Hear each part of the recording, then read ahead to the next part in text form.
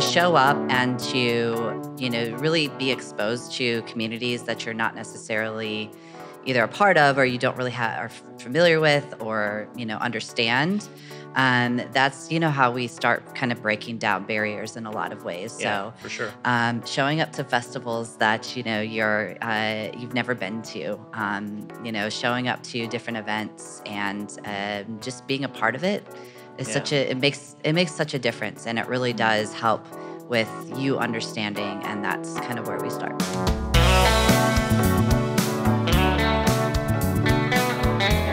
All right, hey everybody, how you doing out there? Awesome. Welcome to the Big Ideas Raleigh podcast.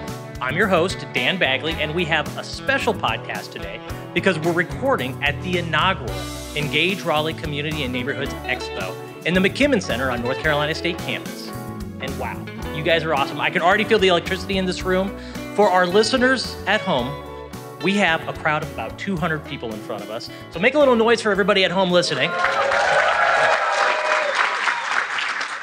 These are our community champions joining us today. Thank you all for being here in this room with us. And of course, a big hello to our podcast listeners near and far, as we're honored that you're a part of the Big Idea Raleigh community too. Today, we're talking about something extremely important to citizens and cities: collaboration. Whether you're a local leader, a community champion, we all know that when we work together, we're planting seeds for a stronger, more connected Raleigh. And joining me is one of the podcast producers, Dr. Sarah Glova, longtime resident and local business owner and an expert in community building. How are we doing, Sarah? I'm doing so great, Dan. I've got 3 things up here with me. One, the mayor mentioned when she shared some opening remarks that this is an exciting expo because it's the first of its kind. And I hope that in years future, we have just as big of an audience, but there will only ever be one audience that was the first audience, and that's y'all. So that's really exciting. That's 2, right. I've got my favorite co-host up here with me, Dan. I'm so Thank excited you. to be joining you. And then 3, this amazing panel. I cannot wait to hear from these experts on collaboration. You said it right. So let's get this conversation going then, because today's discussion is all about how we can cultivate stronger partnerships and engagement right here in Raleigh. So with us, we have Dr. Ajamu Dillahunt-Holloway, Assistant Professor of American History and Public History at NC State University. Welcome. Thank you.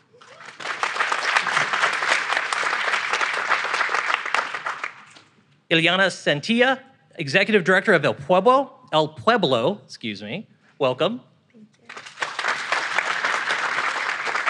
Corey Hennessy, Executive Director at the LGBT Center in Raleigh. Welcome. And of course, Taisha Mosley, Community Engagement Manager for the City of Raleigh. Thank you all.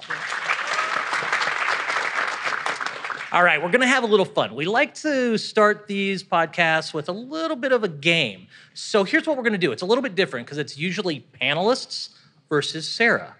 But since we have 200 people in here, it's gonna be panelists versus the citizens.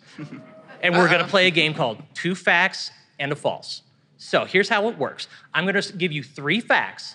You have to decide which one is false. All right? And then Sarah is gonna be the judge. Is everybody ready? Mm-hmm. All right, here we go. Mm-hmm. The topic is collaboration. Number 1, collaboration fosters a sense of shared ownership of goals. Number 2, collaboration can reduce burnout by distributing workload. Or number 3, collaboration is always faster than working individually. All right. You guys are great. I think we should let the audience here say which one they think is a false. So let's hear any claps for number 1 being the false. Crickets. All right. What about number 2? Nothing. A couple people, I heard a little bit. What about number 3? Anyone feel like that was the false?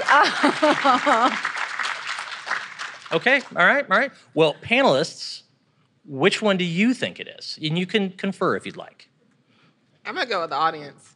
You go with the audience? Go with the people. Yeah. The people? Yep. You guys would be very wise. That is correct. Congratulations, everyone. Collaboration isn't always faster. It can be longer due to the need for communication, consensus, and coordination among team members. But give you guys a round of applause because you're really smart in this room. Well, now what we'd like to do is kind of get the program kicked off and ask you guys your first question. And again, thank you all for being here so much. You're all experts in your areas. What we want to start about with collaboration is a question on barriers. What is the largest barrier to collaboration between community and government? And Dr. Ajamu, let's start with you. Yeah, I think the biggest barrier, and not to take up the traditional role, I am the historian, so I am going to refer to a little history, is that truthfully, government in many aspects has been crafted and has been developed in a way that has excluded a large number of people and a large number of our population here within the city or within the country on a larger scale, or even looking at the statewide level. And so a large barrier is that when we think about decision making, when we think about the world, when we think about governance, it's through a lens that at its origins had some issues, not some, maybe a lot of issues. And so the question that we have to deal with, that we have to ask ourselves, is that how do we interrogate that system to the highest scale and remove all of the negative elements that exist there so that we can actually have a true nature of collaboration. And so I think the solution, the area in which we have to focus on is a deep investigation and then action towards our findings. Well, that's fascinating. You say a deep investigation. What to you does that deep investigation look like? Mm-hmm. What is that? Do you just all meet up in a room and like, hey, what do we do? Or what? Can you explain that a little bit? Yeah, I think you pull a diverse group of people together to look at the origins of a governing system or a city or a country, and you look at the wrongdoings that existed there, and you ask yourself, okay, this existed at present. It was exclusionary in origin, and if we're practicing today, how can we come together in the present and look at how we can keep the functioning of something, but make it so that it can function at the highest stage that removes those barriers. So I think it looks at not just acknowledging the past, but understanding it. That's what I tell my students in the classroom, that we're not here just to know what happened, but how it happened. Yeah, that's great. So you don't repeat the same mistakes. Right. That's great. Thank you for sharing that. So I guess I'd like to ask what you guys think some other strategies you think could help break through some of those barriers. Mm-hmm. So Ileana, would you like to go ahead? Yeah, for sure. I think for us, one of the biggest barriers is trust, right? So I think, we live in a time right now where immigrants are painted in such a horrible negative light, right? So how can we trust governmental entities when the message that they're sending is that they want us out of this country, right? Currently, we're going to see House Bill HB 10, which enforces ICE collaboration with local law enforcement. My background is in education, right? So I've been in buses where kids look at police officers and they're like, duck, immigration's coming. They're taking you, they're taking your parents. So I think for us, it's like, how can we collaborate with government entities when that is the message that we're hearing, right? And for us, I think a good example of how it can work, it's communication, right? Currently with the city of Raleigh, El Pueblo has a Faith Action ID program. So because undocumented people cannot have access to a government-issued ID, we have the Faith Action ID, and that's because of a collaboration with the Raleigh Police Department, the Wake County Public School Systems, and several health entities. So I think that it is possible. However, we are facing many, many challenges in the current state that we're in. So what is this ID you were just talking about? So it's a community action ID program. Okay. Yeah, and I mean, for us, it's like when you think about an ID, parents need that when they enroll their students in schools. We have a lot of teachers who are like, oh, the Latino parents, sometimes they don't care. And it's not that they don't care, it's that they can't even volunteer because they don't have a government-issued ID. Yeah. So with this ID program, they can volunteer. They can, when they're driving, think about driving to the doctor and worrying about if you're going to get pulled over and get a ticket. Now with House Bill HB 10, if you're going to be taken away from your family. So I think that for us, even though it's a simple ID and it's only good for a year, it provides community members an opportunity to drive without fear, to pick up their children from school, to volunteer, to get vaccinated. So I think that for us, it's a huge win, but we've been working on that initiative for several years. Thank you so much for sharing that. And Corey, if you'd like to add to that at all. Yeah, no, I mean, I would agree with the lack of trust, and I think that there's, a number of things that we see, talking about immigrants, talking about just historically left out populations.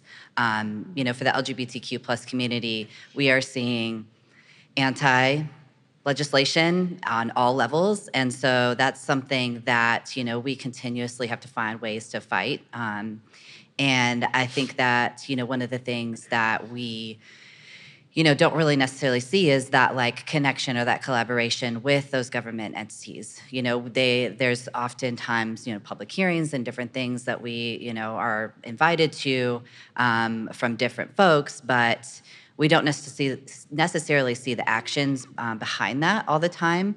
I know, for example, the non-discrimination ordinances, it's great that there's so many communities, cities, counties, et cetera, that have adopted these over the last couple of years, but most of us don't really understand exactly what that means and what actions are being taken to provide protections to different communities that are kind of covered under those non-discrimination ordinances. So, I think that there's a lot of room to increase and improve some of those things, and there's a lot of communities that are already doing the work.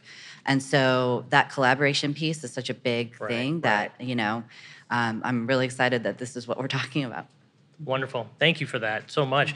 Yeah.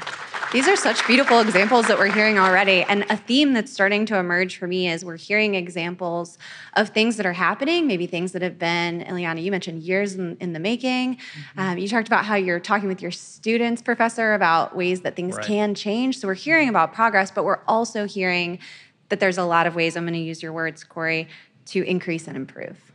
So it's this tension of there are things that are happening and there's more that needs to be done. So this is a really interesting theme that's emerging. Yeah, that's a great point. And Taisha, I want to give you the opportunity as well, because you come from a different perspective, working for the city.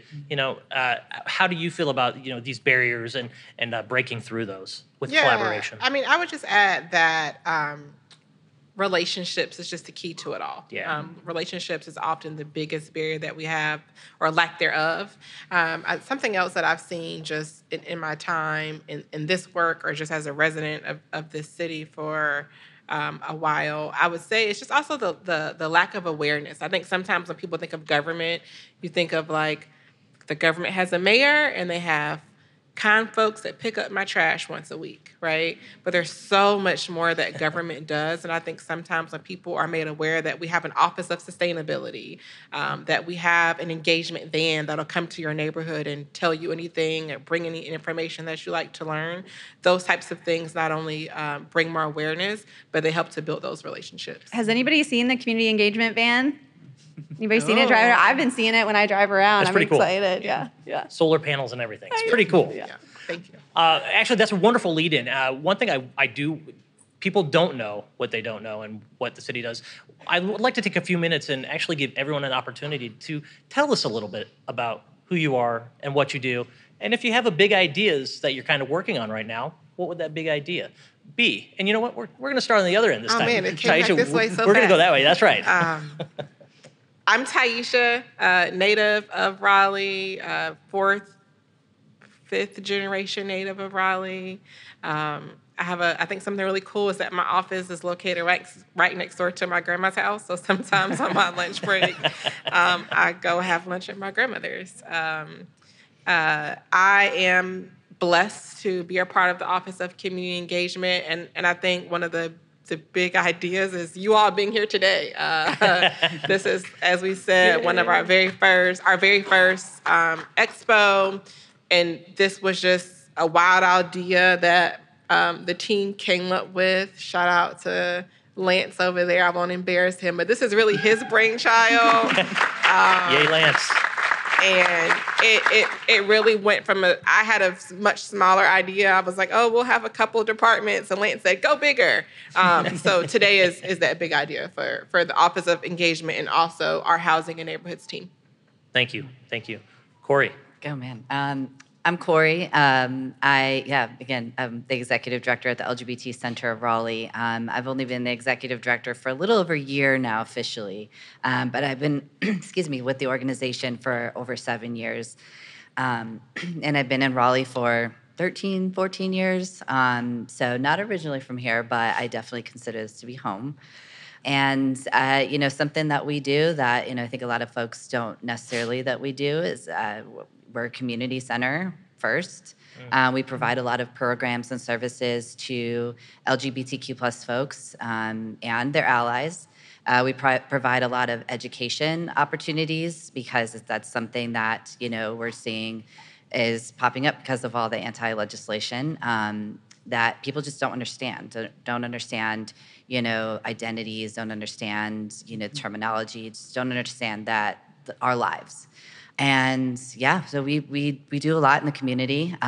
We are working on renovating a new space that'll be back downtown and trying to save an old building in Raleigh. Cool. And we're really excited and happy about that. And please come and talk to me. I'll be glad to talk about it. I think that's probably the big, maybe not necessarily a big idea, but a big project. That's a big event, for sure. Yes, because we recognize that we need to be more accessible to the community. We have a lot of unhoused folks that we work with, a lot of folks that really just need the extra support and extra community. That's great. And before we jump to Ileana, I was just curious, you talked about the community center as a community center, which is wonderful. I used to be a community center director, so I'm just thinking about all the people that come in. How many people do you think come in a month just to be seen, to be heard? Yeah, so I guess, pre-pandemic, we were in a space that was just across from the bus station downtown. And I think we had, probably 50 or so people come through, at different times. Yeah. I would say, maybe more than that in different weeks. Now we are kind of in a space that's not necessarily accessible. It's not downtown. So we're seeing less of that, but we still see the need via social media outreach and people reaching out to our support services specialists and, people that are continuously moving to Raleigh, making sure that this is a safe and affirming space. That's great. Thank you for sharing. Yeah. Ileana, please.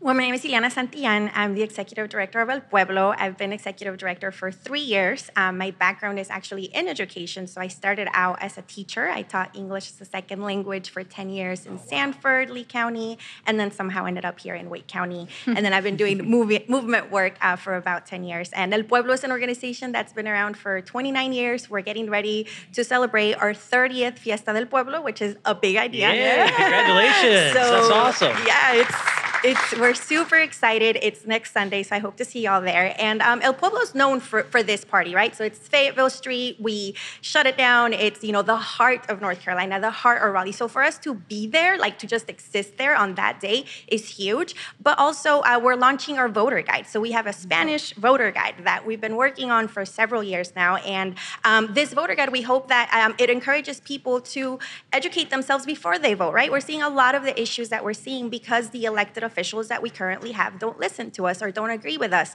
So our goal is to make sure that Spanish speakers, English, everyone has access to the information that they need to cast their ballot this November, and hopefully we'll be able to see some positive changes, not just in Raleigh, but in our entire state. And I love that you brought that and did a bit of show and tell and kind of showed it to our audience. For our folks who are just listening and maybe not watching on YouTube, can you tell us where this is going to be accessible? Where can people find this? Yes, so we have a website called votemosenc.com, and it's bilingual, so y'all can access it. You can put your address, your ballot will come up, and you can make sure that you see the different issues that the candidates talk about. That is wonderful. Thank you. And it looks good too. It's so colorful. Yeah. You can't miss it. Wonderful. Ajamu, please, same thing.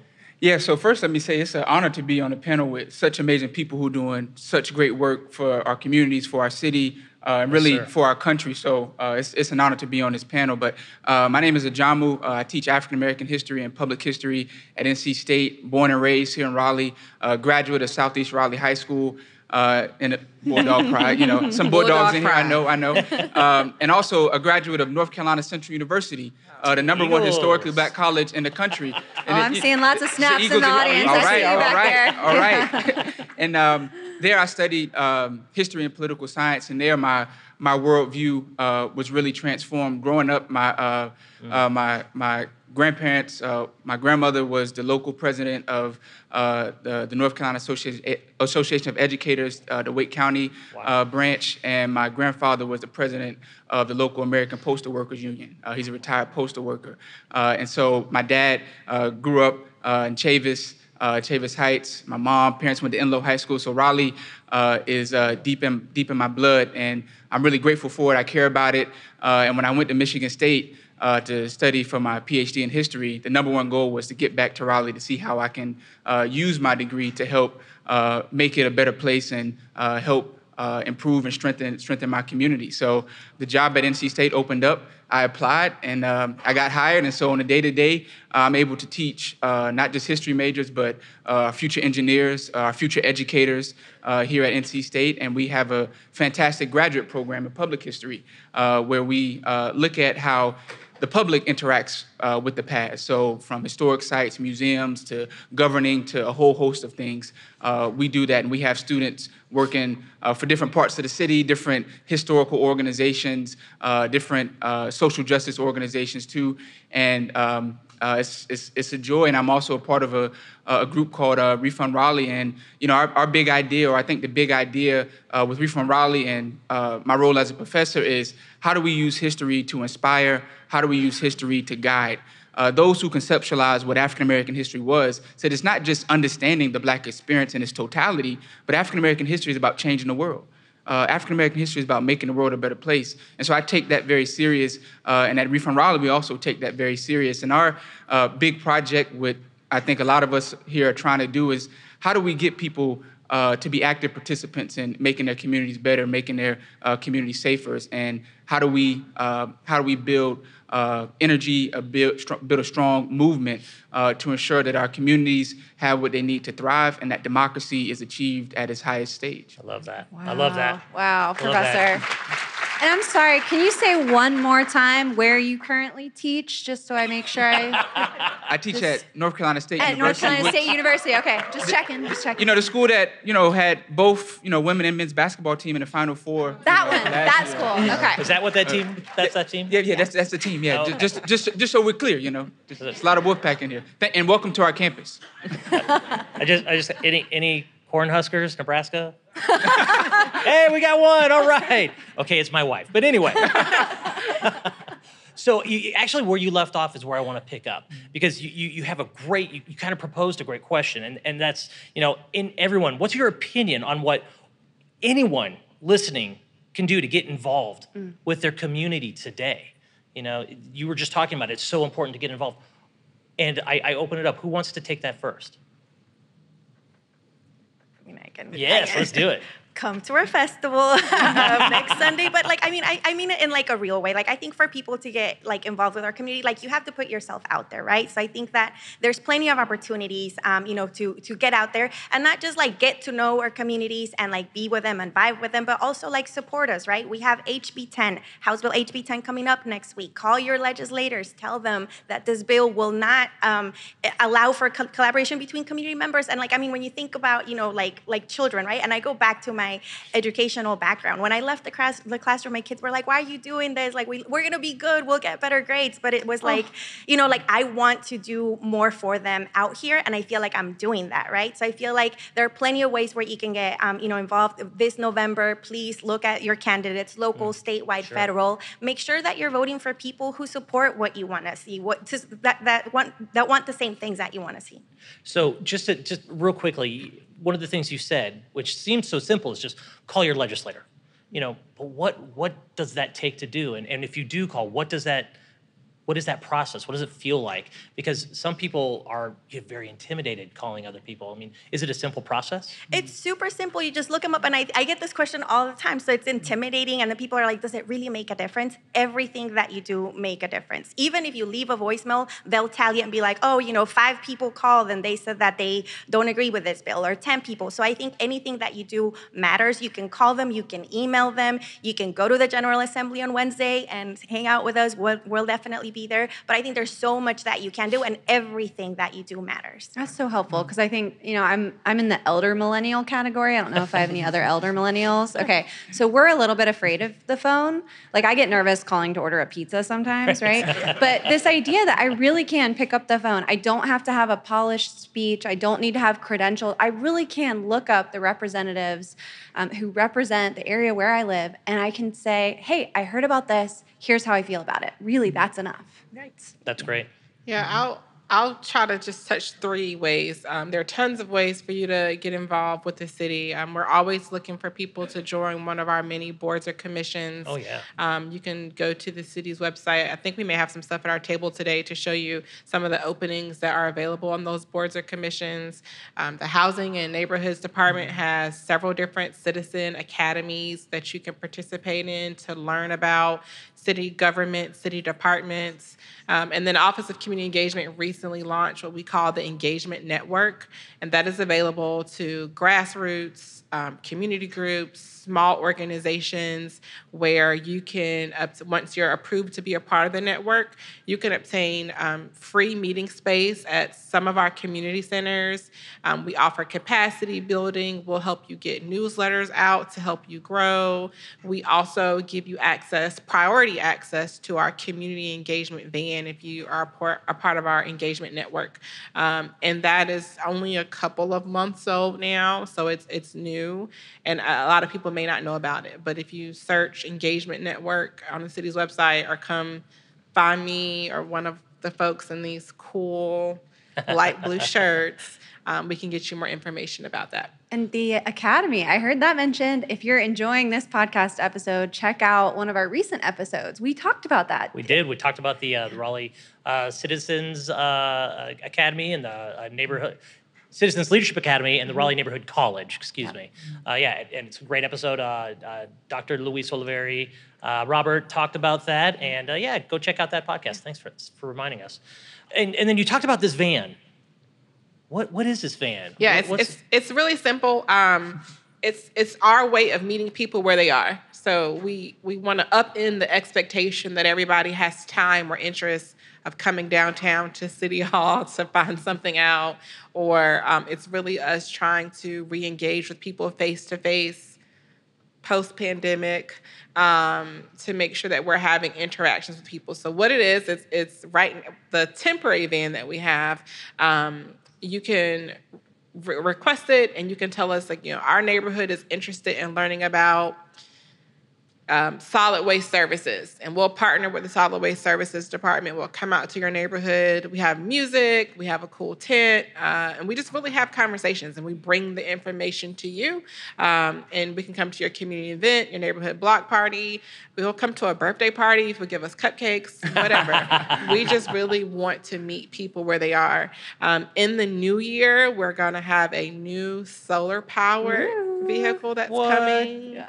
And right now, we have a survey online asking for your input on the artwork. So we've had several local artists give us mock-ups, and we're asking for input on the art that should go on our permanent van. And the van, I think it just speaks to your perspective on engagement. One of the first times I heard you speak, Taisha, you talked about engagement. It changed the way I thought about the word engagement.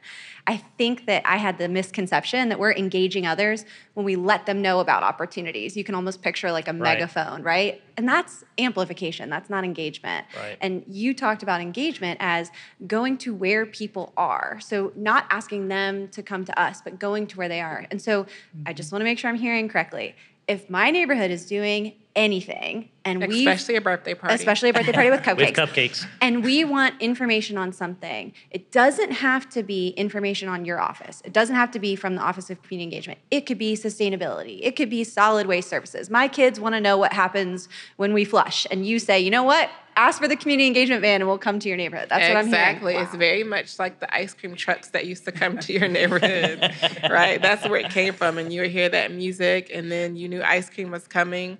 That's what we do. And sometimes we do have ice cream, but that's what we do. We'll bring not just neighborhoods, associations, neighborhood or associations. You don't have to be a 501c3. You don't have to be a neighborhood. You could be a community group. We can meet you where you are. So please, it's called, you can just search Community Engagement Van. Great. So it's online. Yep. Wonderful, wonderful. And Corey, want to give you the same opportunity.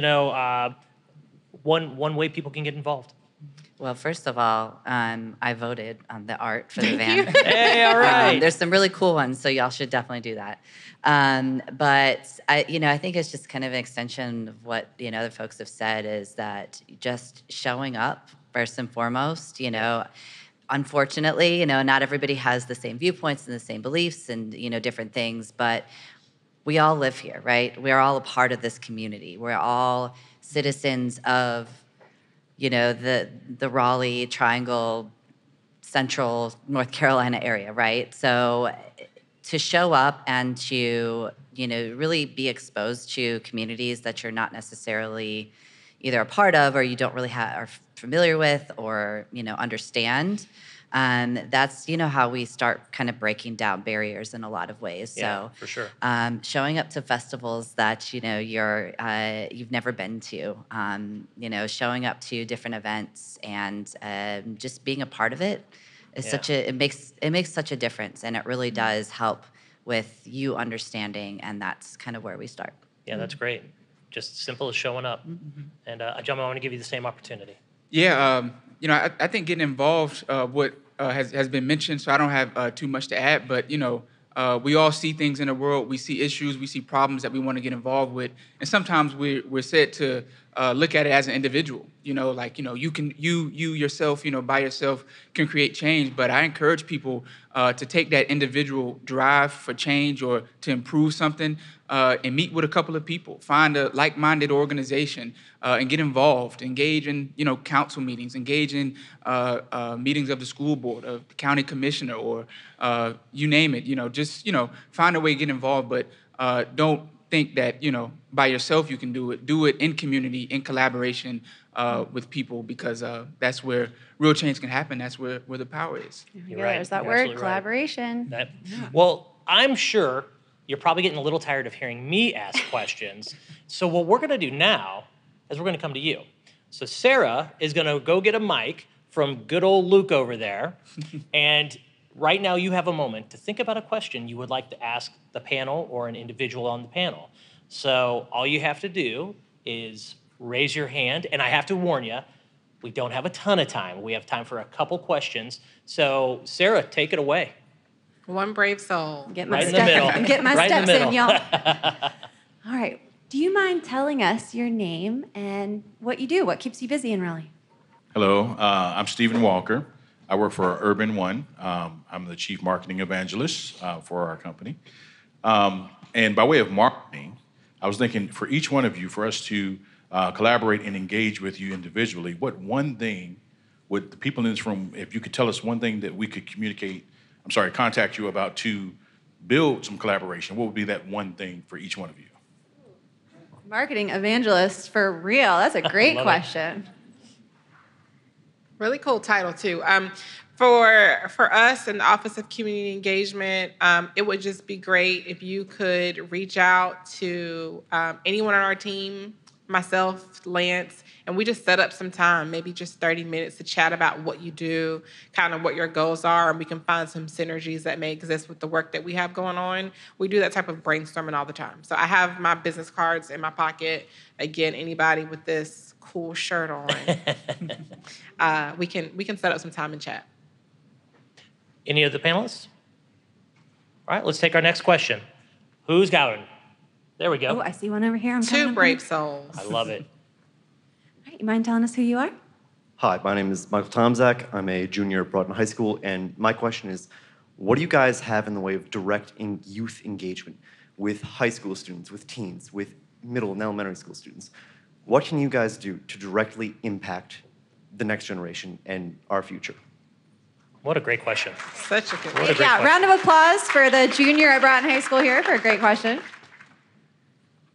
Well, something that we've had basically before the center was kind of a brick and mortar space is we have a ton of youth programs and the ways that youth get engaged.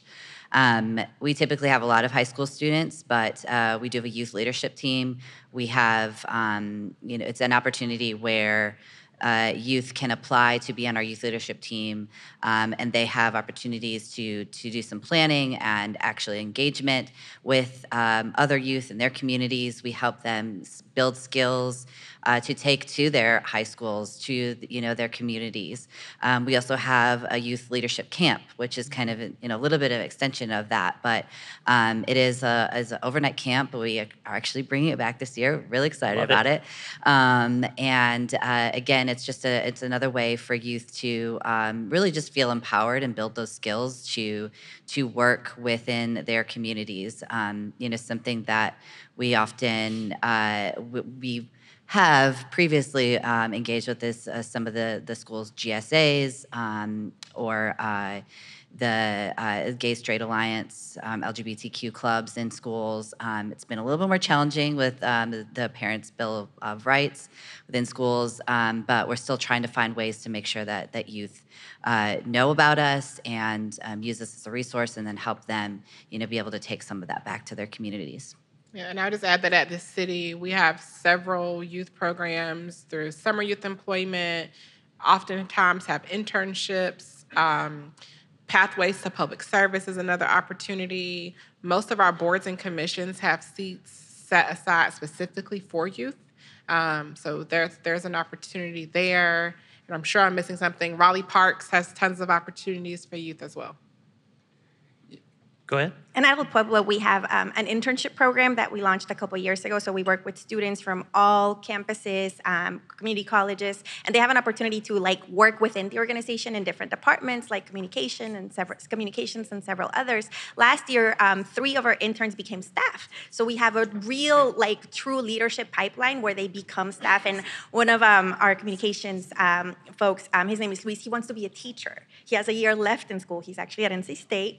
And I just know that he's going to be the best teacher no matter what subject he teaches, because in everything that he does, he's going to make sure that students are advocating for the communities that they work with. So next year, we're launching our high school program. We kind of took a step back because of the pandemic. We acknowledged that everyone's mental health, took a toll. So we're revamping our high school program to make sure that it meets the needs, the current needs of young folks.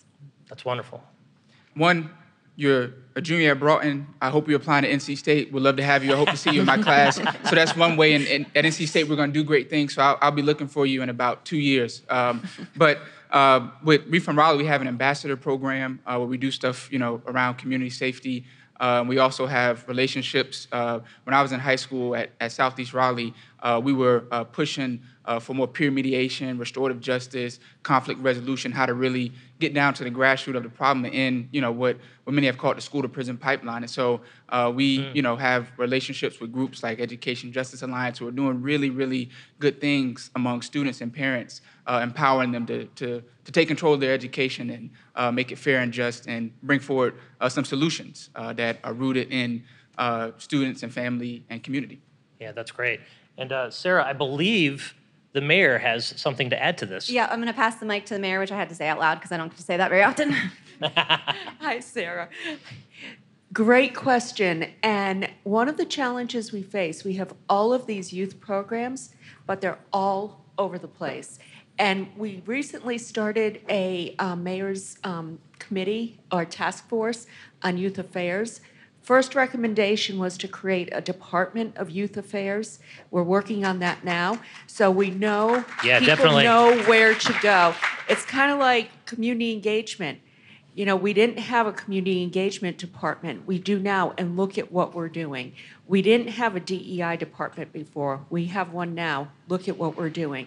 So I can only imagine that this will really elevate participation in our youth programs, whether it be Parks and Recreation, the police department, or boards and commissions. But that will be a way to access that. And I just want to tell you, really appreciate you being here and standing up and asking that question. Yeah. Thank you. Absolutely. Thank you, Mayor. And Dan, we had one more quick audience shout out for a program that's going on.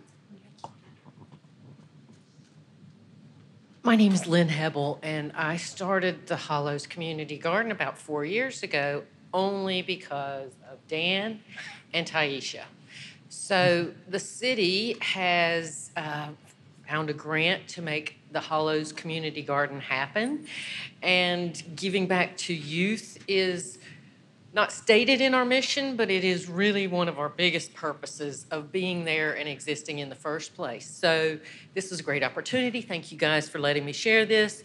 But we would like to pursue, and through the mayor's great idea, we will be able to pursue and let high school students know that we exist, that on Sunday they can go to Eastgate Park and help out and learn about sustainability and growing, where food comes from. It's huge for high school students. And we're also partnering with 4-H for education. So monthly we'll have that.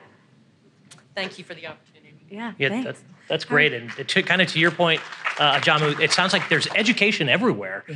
We just have to find it. And to the mayor's point, having a youth affairs group where it's all in one spot, that's a great idea. So wonderful. Dan, we have other questions on the audience, but do we have time or do we need to direct folks? One more. We have time for one more. All right, I see a hand back here, and I think it's somebody I recognize. Let me go back here and see. Is that Dr. Ulysses Lane back here? Dr. Lane. Dr. Lane, what's your question? Well, for those who might not know Dr. Lane, do you mind introducing yourself briefly?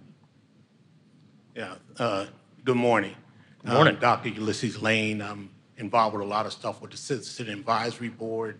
I'm chair of the Southeast Citizen Advisory Council, and I do a lot of other networking with community and other leaders.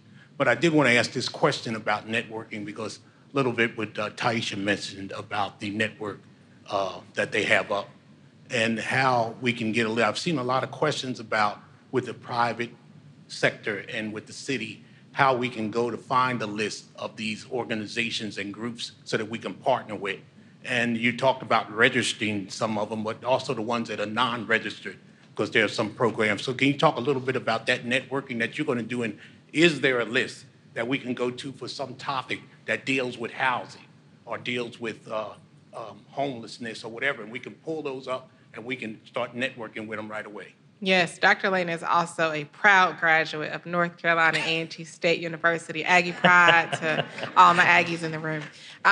Yes, Dr. Lane, in the engagement network, it also has the option to search for organizations based off of different categories or topics. It has the option to look for organizations based off of their location.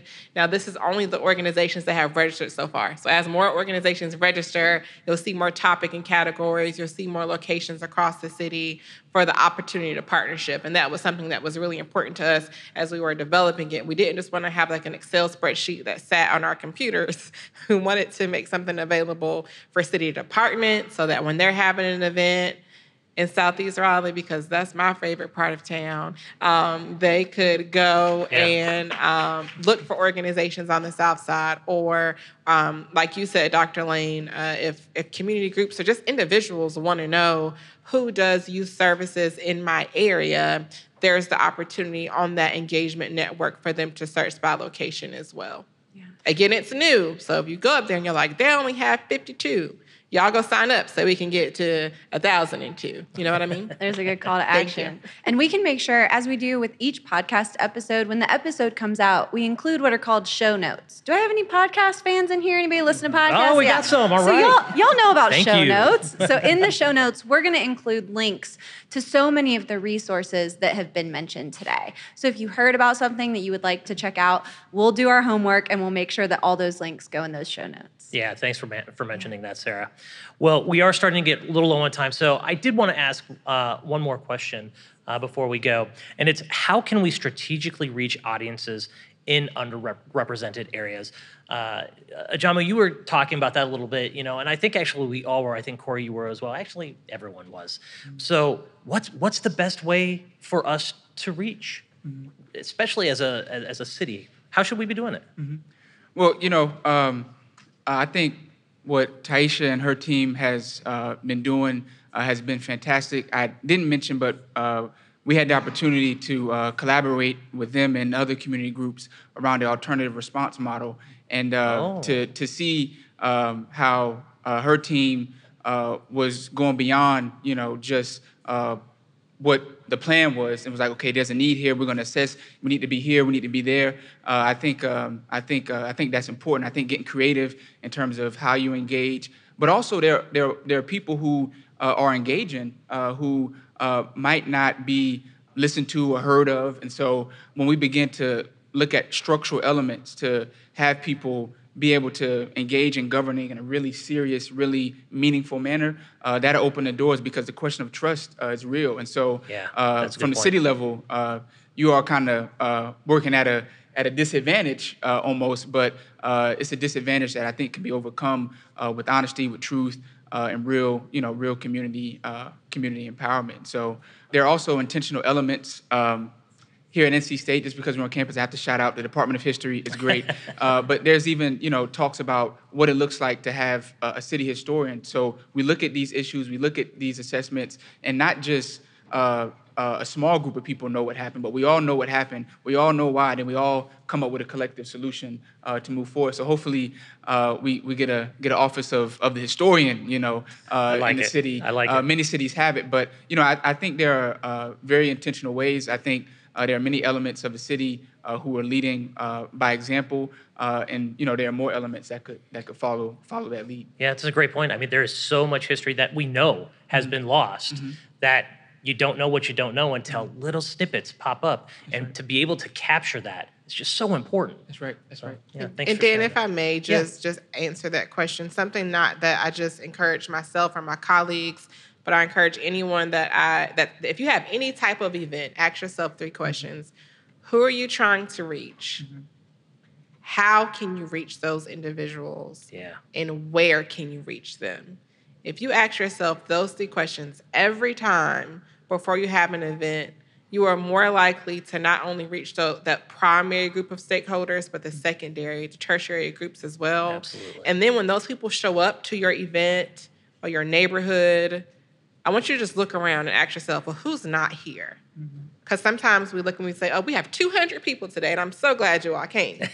But in my mind, I'm like, okay, how many people do we have between the ages of 18 and 21? How many demographics do we have? And so that's something that I'm always encouraging the team to look at the demographics, not only who's showing up, but who's not showing up. So as a community, we ask ourselves those 3 questions, and then the 4th up, I did all that. Now, who's not here? You keep doing that work and digging to meet the groups that may not necessarily be a part of the events or the different opportunities that you have for engagement. That's great. Who, how, and where. That's great advice. Ileana, Corey, give you the same opportunity. I can add real quick. I think for us, something that I see all the time is people wanting us in their spaces and they have interpretation. Great. Please have interpretation, but it takes more than that. Just because you're saying something in Spanish and we understand it because of the interpretation equipment, it doesn't feel right. It still doesn't feel homey. It doesn't have that sense of community. So allow yourself some space to really get to know the people. Interpretation, again, great. If you're not doing it, please do it. And when you're trying to really, really build that trust that we're talking about, that community, make yourself, put yourself out there. Talk to us like you want to know about us. Go to Southeast Raleigh, got international foods. Just enjoy what the city has to offer. And then again, really when you're bringing us into your communities, really make us feel welcome. Talk to us. Don't worry about the interpretation. We all everybody can say hello, goodbye, whatever. Yeah. But really, just a plug for interpretation and for that sense of building community and genuine care. That's a great point. Thank you for sharing that. Yeah.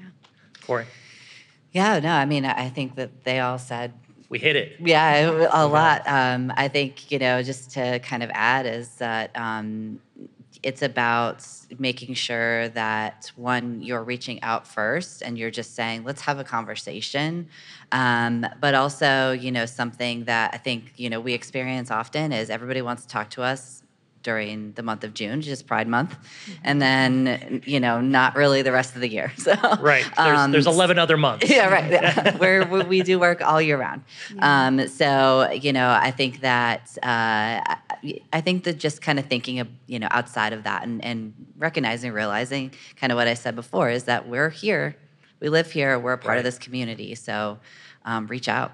Yeah. Thank you. And I want to go back to Corey's words that I highlighted Please. at the beginning. When they said this idea of to increase and improve, there is a recognition of there's so much being done and that there is so much to increase and improve. And that's really felt like a theme today. I can tell you one thing right now. I am so proud to live in a city with the four of you. Dang tootin'. That's right. Okay, I've never done this before. Uh-oh. We're gonna try it this way. I'm gonna give you each 20 seconds.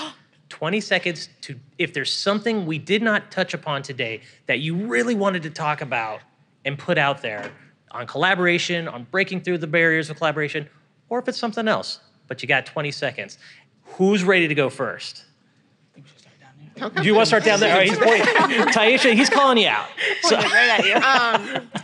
20 seconds, something that we haven't talked about. I would just say it's important to give grace, to be receiving of grace. Remember that, I work for the government, but I'm a person first. Be kind, and just let's, as a community, be better about reducing our assumptions and just asking the questions. love it. Reducing the assumptions and asking the questions. Thank you. I don't know. That was great. That was wonderful. I think I would just say, lead with compassion and go in with just open minds and open hearts and have a conversation, and realize that, I don't know, ditto. We're all human. We all have different parts of our lives that we live, and I think that if you're really taking the time to listen and learn and understand, there's so much growth that comes from that. Thank you, Ileana. And I would just say that we're all doing the very best we can in the times that we're in. Truth. So I think for us, like Alpobo, we often get calls and they're like, do you have a program for elementary school kids? Like, can you go and, solve this issue with housing? And sometimes we can't do it. And it's not because we don't want to. It's because we don't have the capacity. So, again, patience, like give us grace. We are all genuinely doing the very best that we can. And there's so much areas that we can improve upon. But we're, again, doing the very best we can. Thank you. And last. Yeah, I feel bad because I said let's start here, and I was hoping I would have something, but I'm still trying to figure out my 20 seconds. But I'll give it a try. I agree with what has been said, but another world is possible. I believe we have to use good judgment to know when to push, when to pull back, when to rethink our approach. But I think we have to be bold. We have to make sacrifices. We have to be, willing to build the world we want to see and embrace change on all fronts. Oh, that's beautiful. That's wonderful. And can I just say, I would put a bumper sticker on my car that says Professor Dillahunt-Holloway for City of Raleigh Historian. Anybody else? There it is. There it is. It's been shouted out. Well, with that, Ajamu, Ileana, Corey, Taisha, Sarah, thank you so much. Let's give these guys a big round of applause. And thank you for listening to or watching this podcast. Give us a follow and find Big Ideas Raleigh podcast on any podcast app or on YouTube. We've got more great episodes coming your way as we dive deep into the heartbeat of Euro City. And hey, if you have any ideas for our podcasts, you know who you are. Visit our podcast page and learn how you can share your ideas with us. We'd love to hear from you. And a special shout out to the production team behind the podcast today, the City of Raleigh Communications, those guys over there, give them a shout out. Earfluence, a Raleigh-based podcast production company. Learn more at earfluence.com.